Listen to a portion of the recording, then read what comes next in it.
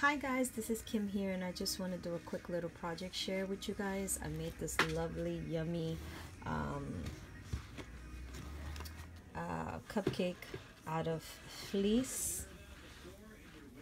Is very similar to my Dunkin' Donuts recyclable milkshake cup. So I figured I have the milkshake.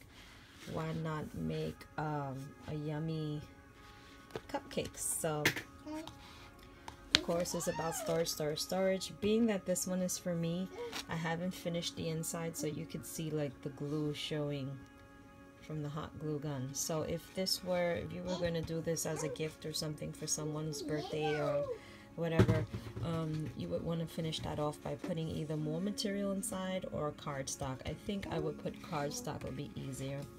Now under here it also shows the glue and the string from sewing, and the cotton is showing through.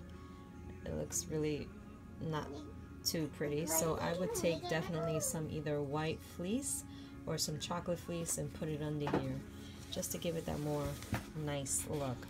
But being, like I said, this is for me, and I store my beads and little things like that,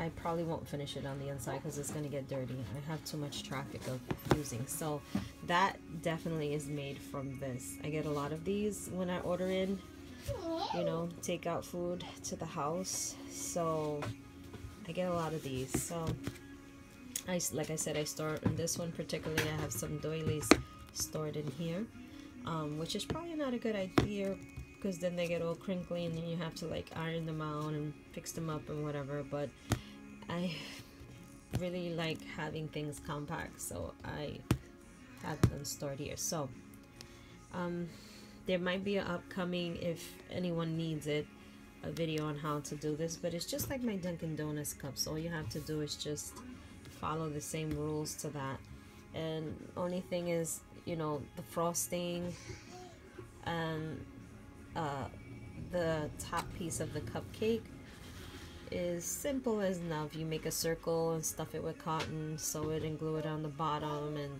the frosting is just gathered up. Should have put some candles here. Maybe next time I'll put one like candle in the center. So yeah, this is it. I hope you like it. Please leave a comment. Please subscribe. If you have any questions, feel free to ask, and I hope you like it. Please give me a thumbs up.